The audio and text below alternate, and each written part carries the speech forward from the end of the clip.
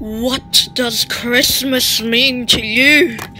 The daily offering of a small, tiny, rubbish chocolate behind a paper door, or less than a gram of plastic behind recycled cardboard. Advent calendars. Overpriced.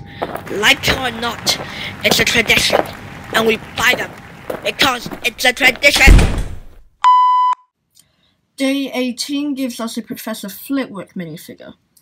Apologies to anybody who did not receive a bow tie with theirs, because I got 2 extras. I'm rich, boys. He comes with the same hairpiece as the CMF version, and has a face. Tell me that does not look like a voodoo. The face looks totally voodoo. Okay? He also looks extremely nerdy. Like, that's not something I describe Professor Flitwick as, but he looks nerdy. With that open mouth. Is he sitting? Or is he blowing bubble gums at Harry? I don't know what's going on there. And on the other side we have this creepy smile. Oh my. Would work for a very nice creepy center, however.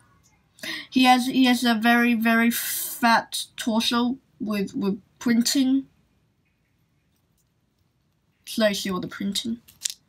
Yeah, he has a nice AT suit and comes with black short legs. In all honesty, Professor Flitwick is not one of my favorite characters.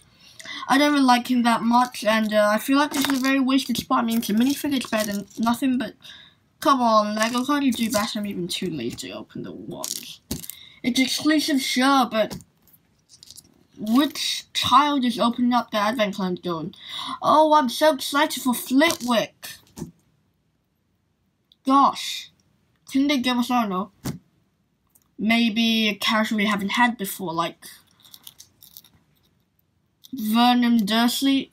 I know we had him in one set before, but he's due for an update. How about Dudley? Yeah, we never had Dudley. Or Petunia. Or maybe we could get, I don't know, Ernie Macmillan. That would be a very nice Hufflepuff outfit. So, yeah, that's my review of Day 18. This is why we buy advent calendars. They're overpriced, but we like opening doors. I like tearing plastic. Oh, isn't that satisfying? Peace out. Bye.